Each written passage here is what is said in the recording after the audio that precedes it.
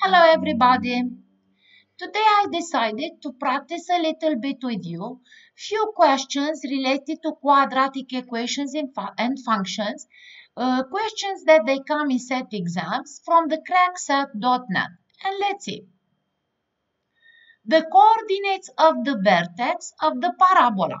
So the question is, find the coordinates of the vertex of the parabola with the equation y equals 2x squared plus 4x minus 5. Reminded to you that the vertex has coordinates x, y, in which x it is equals negative b over 2a, and the y it's the f of x, in which x it will be the value we found. It's the negative b over 2a. So let's go back and find the x coordinate equals negative b coefficient it is 4, so we put negative 4 over 2 times the a coefficient it is 2, so 2 times 2. And negative 4 to 4 it is negative 1. So the x coordinate it is negative 1. Now we go back and check the multiple choices. We found here that it's only one multiple choice with x negative 1, so this is going to be my answer. I don't have to lose my time in the exam to find the y. In case that you would find more than one point with x negative 1, then you would go and find the y. But here is not the case. As long as it's only one answer with negative 1x, it means this one is my question, is my answer. Next. Find the range of the function. So let's say y equals, I will put it in standard form, negative x squared minus 4x plus 5. Range represents the y values, the set of y values used to graph this parabola. From here, the a coefficient, it is negative 1, which means it's less than 0. If the a is less than 0, parabola opens downward. The highest point, it is vertex, where vertex has coordinates x, y. And the range of this function, it will be from this y and down to negative infinity. So all we have to do is to find the y coordinate. But to find the y, we need to find the x. Remember that y depends on x.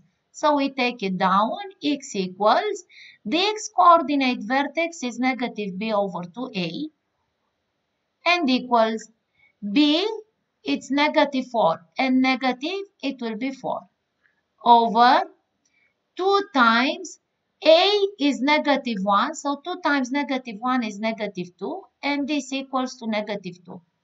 Now f of negative 2 equals, wherever there it is x in the equation, we will substitute with negative 2. So it will be negative 2, negative 2, oh, sorry.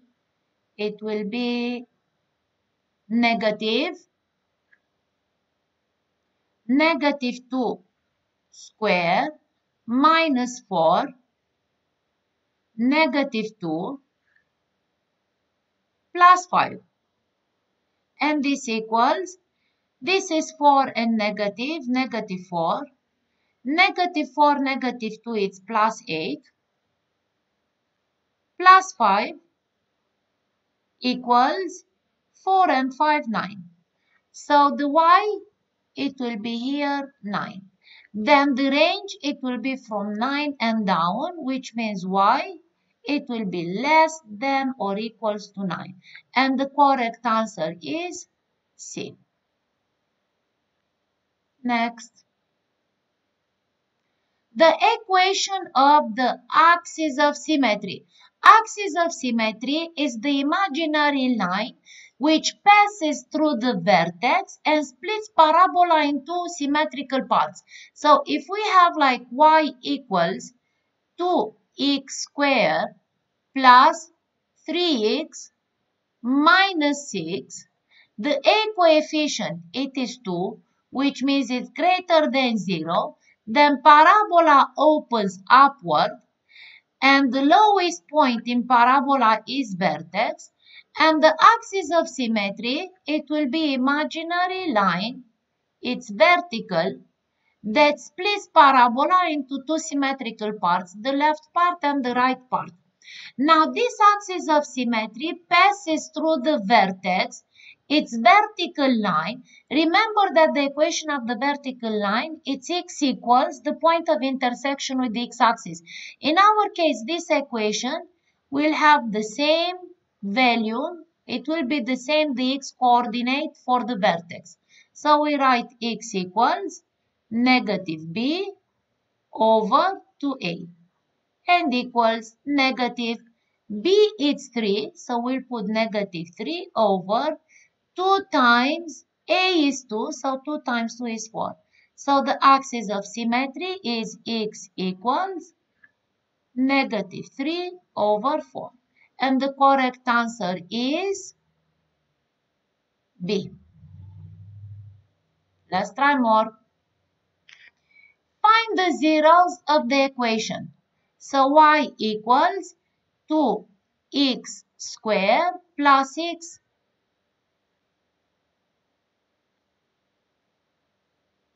minus 6. The zeros of the function, they are the x-intercepts. To write the symbol to write x-intercept, it's x0. 0 for y. So in the given equation, instead of y, we put 0. It will be 2x squared plus x minus 6 equals to 0. Its standard form between the coefficients is not common factor, then we will try to solve it. To solve it, I will try the factoring using the x method. On the top, a times c, down we put the b, and a it's 2 and c is negative 6. So 2 times negative 6, it will be here negative 12. The b coefficient, it is 1. Now we think about two numbers.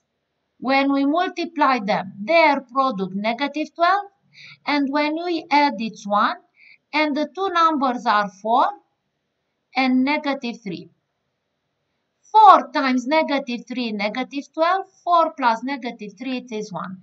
Over the 2x, the ax, the a coefficient is 2, so it will be here 2x, and here 2x. So the ax coefficient. We get the fraction in simplest form. So it will be here 2 over x. The second one we cannot simplify it. We leave it as it is. So from the first factor, from the first fraction, the factor it will be x plus 2 times. From the second fraction, we have 2x minus 3 equals to 0. Product 0 if one of the factors is 0. From the first factor, x is negative 2. And from the second one, x is 3 over 2. So the correct answer is the last one. The sum of the zeros. So y equals 3x squared minus 6x minus 4. So the sum of the zeros. First of all, the 0, it's the x-intercept. So to write it, the symbol is x0, 0 for y. So it will be 3x squared minus 6x minus 4 equals to 0. The sum of the 0 is negative b over a.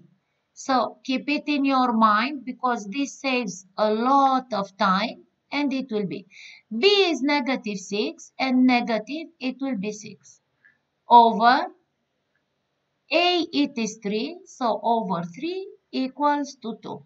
So the sum of the 0 it is 2 and the correct answer is D. Just a reminder here, the product of the zeros it is C to A. So product C to A and the sum of the roots it is negative B over A. X squared plus 2x plus 3 equals to 0. They say this quadratic equation has two real rational roots, two real irrational, two equal real. So then here is not the problem what is the root. So we do not have to solve it. The question is how many roots does it have and how are they? So the number and the type of the roots it is given by delta, where delta equals b squared minus 4ac. And this one equals. The b coefficient it is 2, so 2 squared it will be 4. Minus 4 times the a coefficient it is 1 times the c it is 3 and equals. 4 times 3, 12. 4 minus 12 equals negative 8. So delta it is less than 0, which means the x1 and x2, they are complex conjugate.